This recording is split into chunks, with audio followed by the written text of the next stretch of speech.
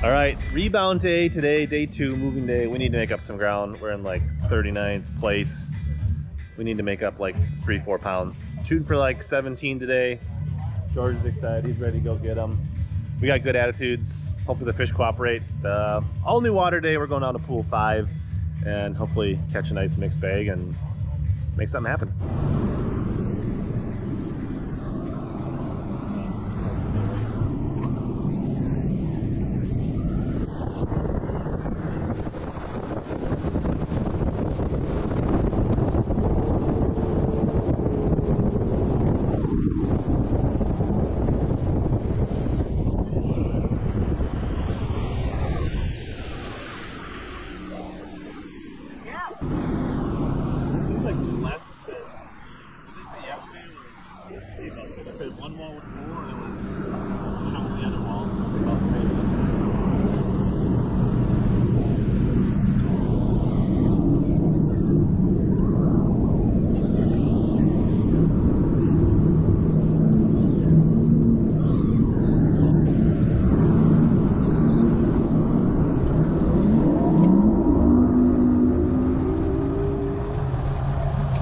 That right there is what it looks like when you are on a sandbar.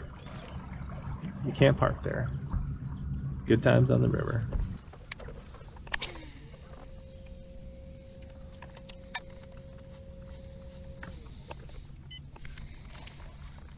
Good one? That or no? Like short?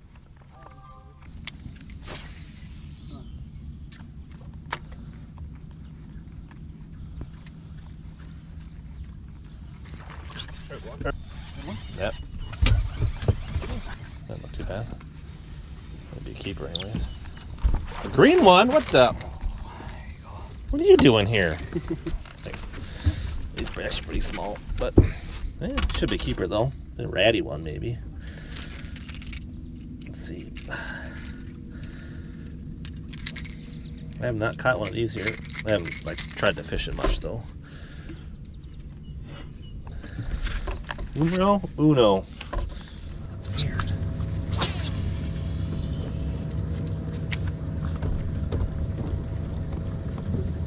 Both times I stopped here and practiced, they ended up pushing bait. Like you can see the smallies like this wolf back in. Fish.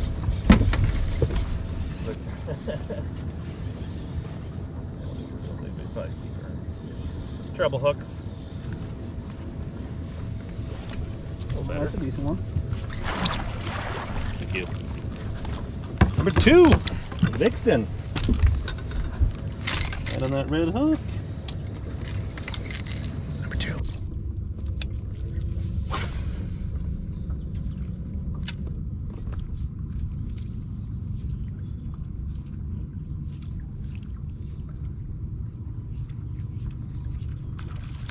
Fish. I came off. Another one came back, got it as it floated up. That's pretty neat.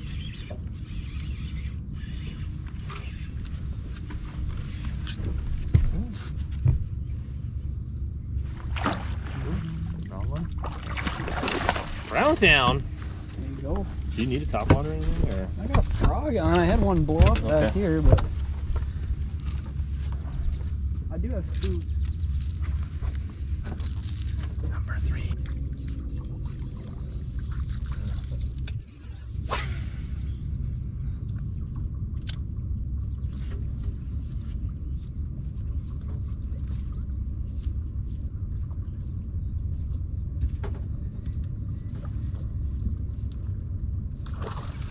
Fish. A little better. Got a better splat.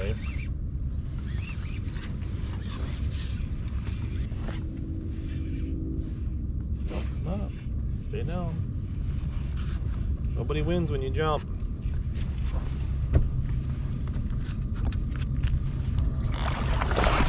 Bad one. If that was a small one today, maybe we could get going. He actually ate it. There was no risk of him coming off. Sure glad I didn't start here yesterday. 4. See one bust out there? Or?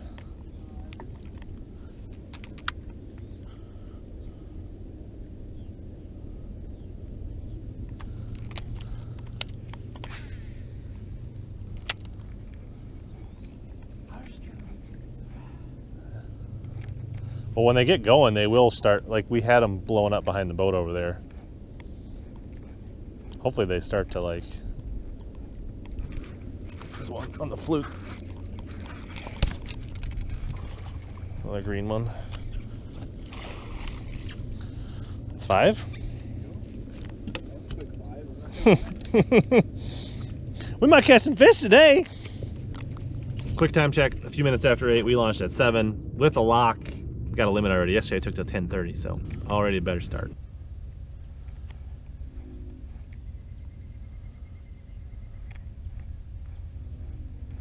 This is too boring. Oh, one's just swiped it. I got him. He's small. Oh, he might be better than that one, but ah! See if anybody's up there playing. They actually moved back that time. Fell out of our eddy. Oh, that's... Is that a bass? No, that was like a pike. That was... Actually, this guy might be more likely to be able to help him than us. Probably at the pontoon, you could probably get a lot closer to it.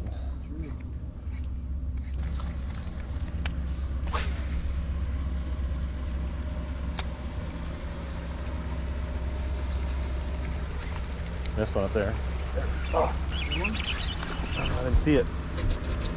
I turned away. Geez, feels pretty good. I feel like it's got me around a piece of wood.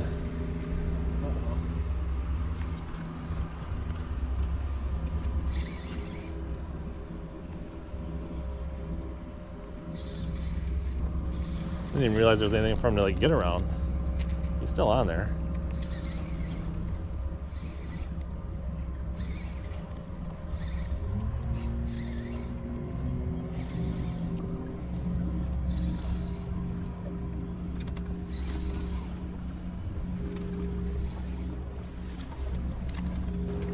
There he comes.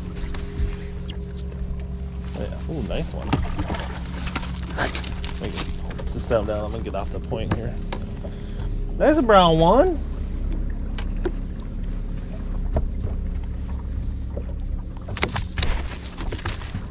Yep, there they go. They're starting to.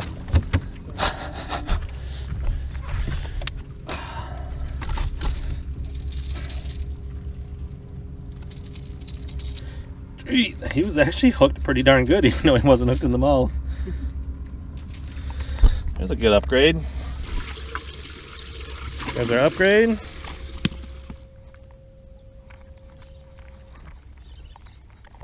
The keeper, at least, I think. Should be. Looked like it. Oh, crap. My lines. Oh, jeez. There you go. That'll be on the board. Yeah, there you go.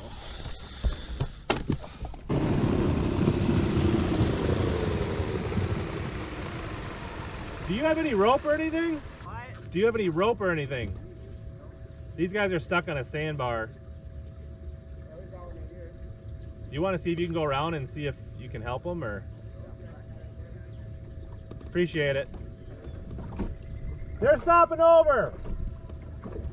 I already had to shove my one of my teammates off the sandbar. He got himself kind of in that same situation. Not quite that bad. Maybe you might come about right through here. About 2 feet on the back here. It's not going to be waiting for one.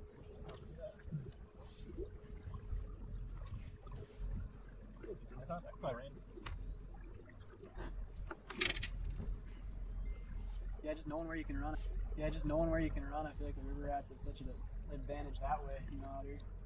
You can't park there.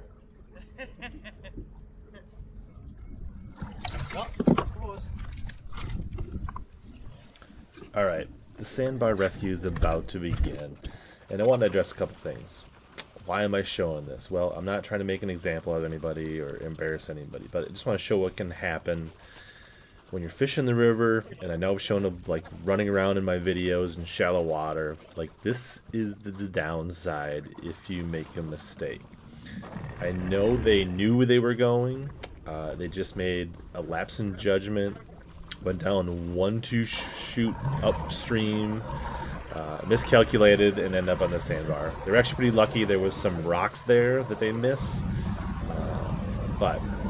So the reason I didn't come over right away was because, based on my experience of what I could see of their boat, there was no way that 4 of us were going to move that boat. So that's why I chose to fish close by them and not leave my spot right away, and just basically wait till the cavalry arrived. And that's why I waved those kids down in their John boat, because we needed more bodies, we needed more boats to move them off the sandbar.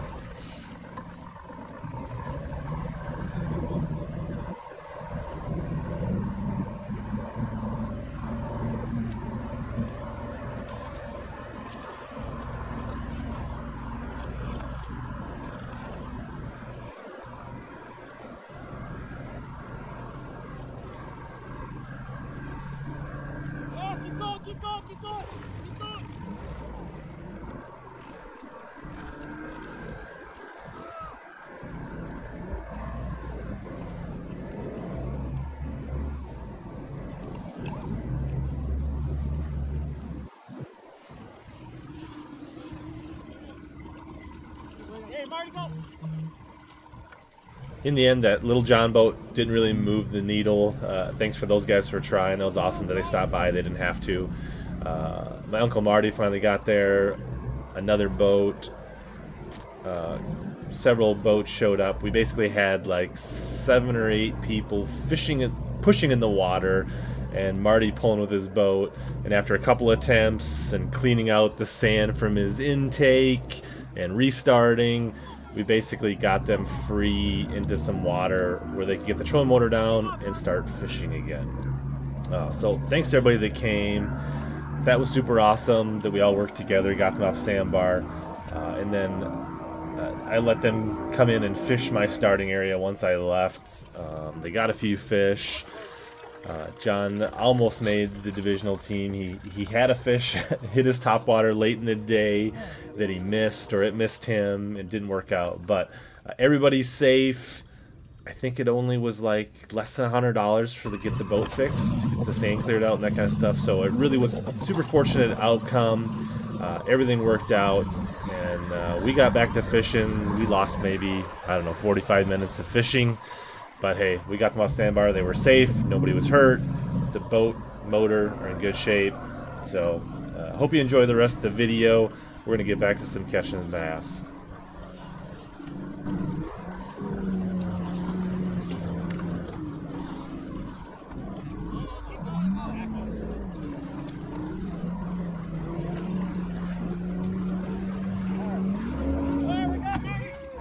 All right, quick time check, 9 o'clock, 9:15. We spent, I don't know, half an hour pushing with a whole bunch of people. So thanks everybody that came and pushed. They're free. We're gonna get back to fishing, and if they need help getting back to the lock later, we'll make sure we do that.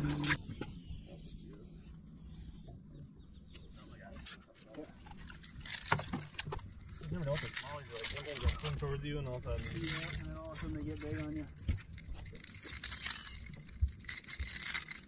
It's like the biggest of the small ones we've got. Yeah.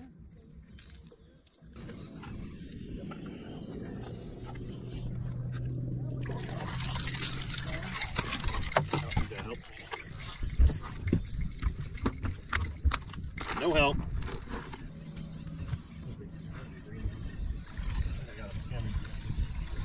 Got him on lockdown.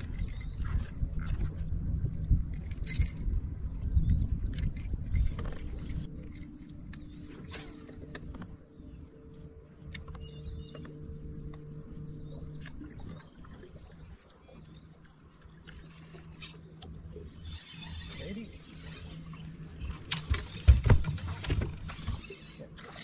That'd be a helper. Largemouth.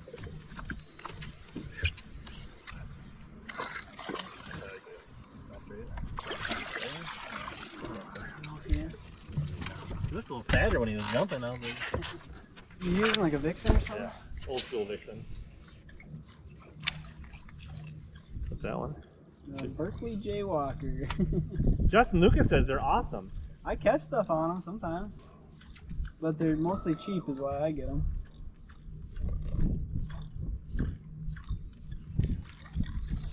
The Vixen definitely sounds different. It definitely has a different sound to it. I pretty much throw a Vixen and a Yellow Magic and a shower blow.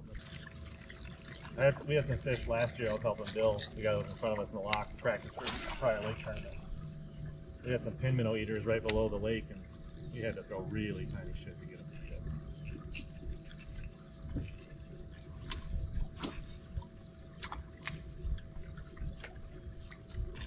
Dang. I can't tell. That's kind of brown. Brown? I thought so. But not like a ton of them. Oh, he's staying down. I'm sure glad I didn't come here yesterday. Definitely looks brown. That's a good one. Let's try to get him right. Hopefully, it appears that he's hooked well.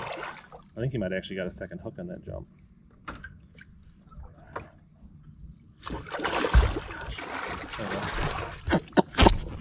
That was a terrible job. We got it. We got a nice brown town upgrade. That was a good fish. It's pretty safe to say I regret my decision making yesterday on my spot selection. Yeah, I mean, you catch a bunch more of them, you might be in it. Go frogging in Robinson and try to catch a 3-4 pound and like.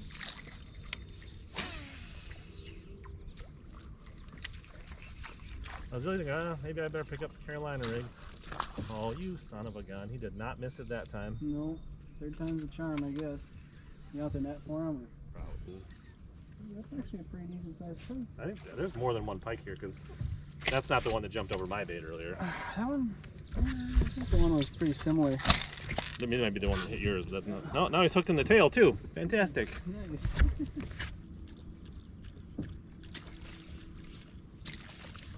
Good one? Might be. Looks pretty good.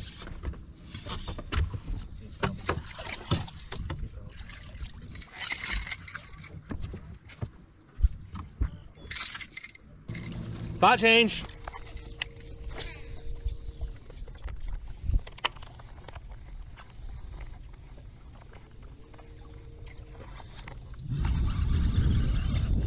Might be. I'd be swimming towards. Looked decent.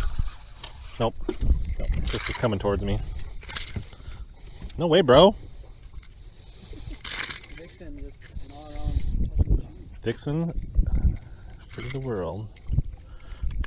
For the win.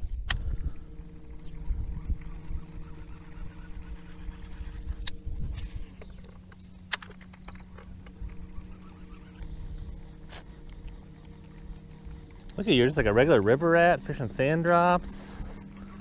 I don't even know you anymore. It's like barely a spinning rod on your deck.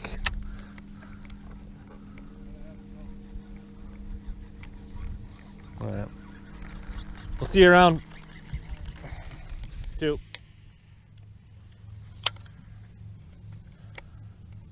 Got him. Oh man, they're real tiny. That is actually smaller than the ones I saw, but not by much. Okay, didn't need to boat flip that hard, I guess. Like he lost them, or? I think he lost like 5 fish that were good ones.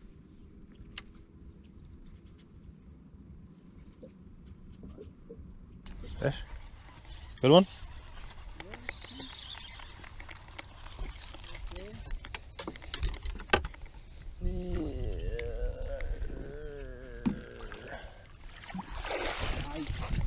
There you go.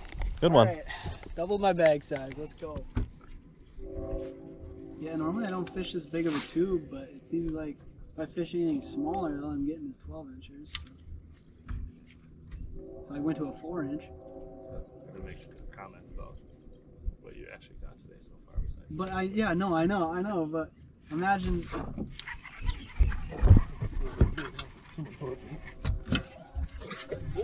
Not bad, not bad. what's swimming towards me? I got you, bud. Big rig, son.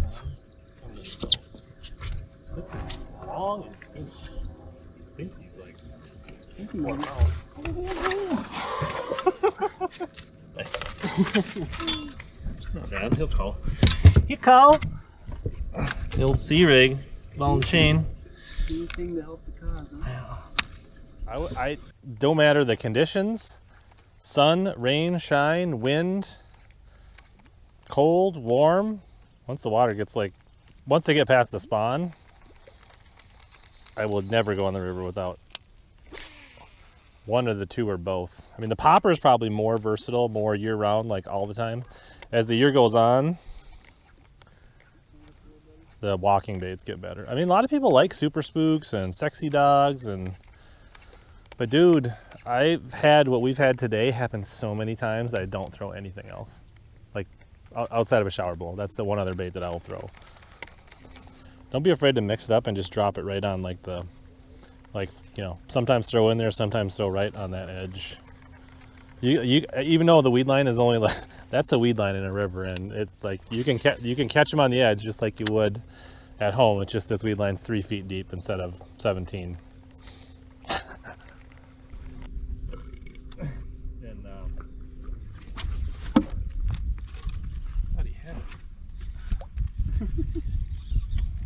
That's a good blow up.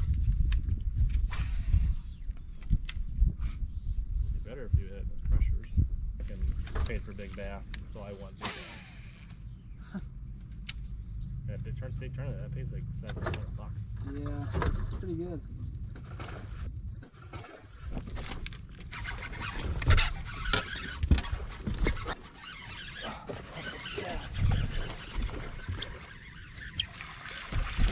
I thought it was, but oh, that's a good one. Yeah, that's a good one. That's a good one. Nice. Frog! Thought he was bigger when he blew up. I thought that was a freaking giant, dude. Yeah, it looked really big. It's still a great fish. Yeah.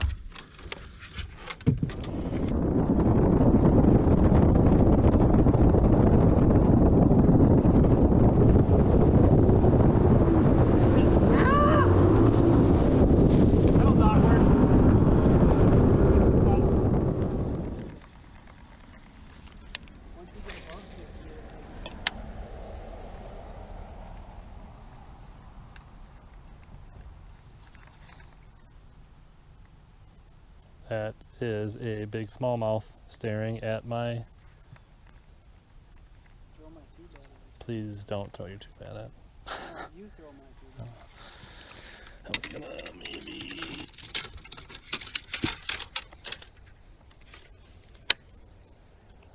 Oh no, I just didn't eat it. He was plenty big enough to eat a frog.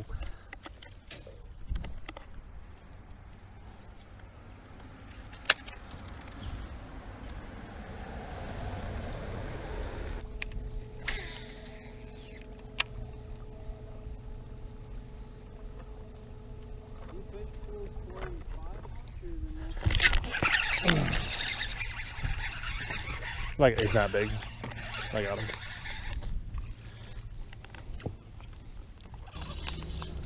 I feel like he's gonna be ready to. Yeah. Good one. There you go. All right, 2:30 update. We are just about ready to finish locking back up to 4. Georgia's got 3 pretty decent fish. I've got 5 pretty good ones. I probably got like 13, 14 pounds. So hoping to get like a 4-pound bite and make this thing interesting. So hopefully that happens.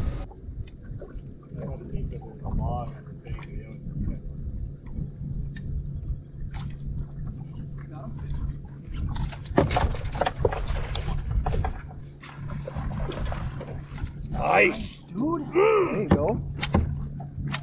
Right as you said that. Yeah. I was like, my line heavy? Dude! There you go, man. Shout out to Pete. Thank you, Pete Hare.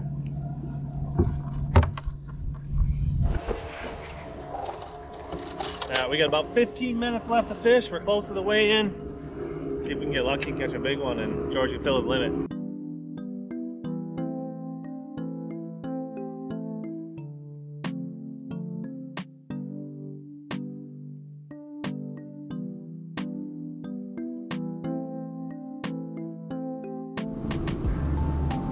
Much better day 2. Waiting for the final standings. We'll talk about it. The Bone Vixen, Reaction Innovation Vixen, was the deal for me this tournament. What cost me is choosing to go up to the lake and gambling on that. I should have just fished my 5 fish, and I think I could have made the top 10. But this thing was dominant today. Also caught fish on bone-colored yellow magic popper, flipping pit boss, and on a spro frog. I'll put links in the descriptions below all these baits, but if you fish smallmouth anywhere, especially on rivers, you need these 2 baits, and I will put links down below. You see my co's and partners were throwing similar colored topwaters from different brands, and they just didn't get a bit. I'll check back in, final standings, but I'm pretty sure I didn't make the top 10, but a much better day to do and a lot more fun. And that's fishing. Wrapping things up here.